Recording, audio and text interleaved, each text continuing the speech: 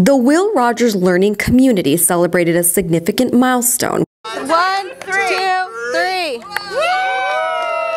With a groundbreaking ceremony that symbolizes the commencement of the first phase of construction. The groundbreaking ceremony held on December 8, 2023 was a joyous event attended by students. If you are ready for this, clap once. If you're ready for this, clap twice. If you're ready, say, let's do this. Let's do this. Staff, parents, community leaders, and construction partners. This event marked the beginning of an exciting journey.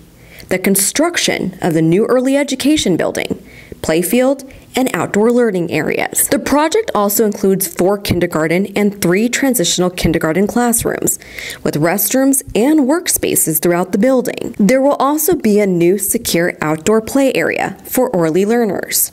Chief Operations Officer Carrie Upton says it's important for students and the community to witness milestones such as this. We sort of cross these important thresholds of actually changing education. The groundbreaking ceremony served as a powerful reminder that the journey is as important as the destination, and together, the community is building not just structures, but a legacy of excellence.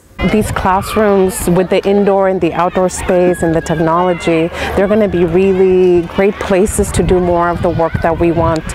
We spoke about empowering our students and creating a sense of belonging, and I think these are going to be the right spaces to do all of that work. Phase 1 of Rogers Campus Plan is scheduled to be completed by August 2024. The project is funded by Measure SM, overwhelmingly approved by Santa Monica voters in 2018.